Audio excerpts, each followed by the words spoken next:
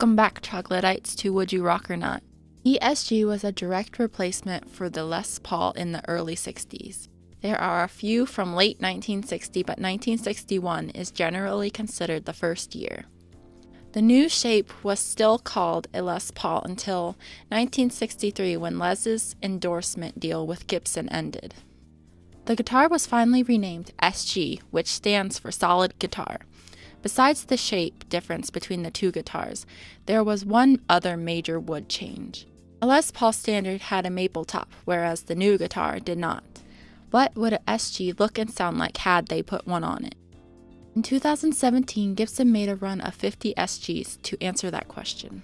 A maple top on an SG is a different sight, seeing as an SG is thinner than a Les Paul, doesn't have binding on the body, and is a little more contoured. This means that the joining of the maple top and mahogany back cannot be hidden by the binding like on a Les Paul.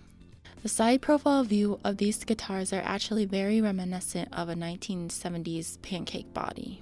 That is when Gibson used the maple-mahogany sandwich of the woods for the body.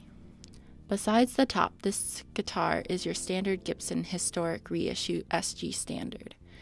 It features a mahogany back, neck, and rosewood fretboard. The hardware is nickel and it sports an ABR1 bridge and custom bucker pickups. While this is a limited edition run of 50 guitars, there are a few currently on the market. Please check out these offerings from the 3 eBay sellers. The only question left, would you rock this maple top SG or not? Leave your answer down in the comment section below, and don't forget to subscribe to see more of this series as well as reviews and demos which are posted every day. Thank you, Troglodytes, for watching, and we will see you tomorrow on the next episode. Take care.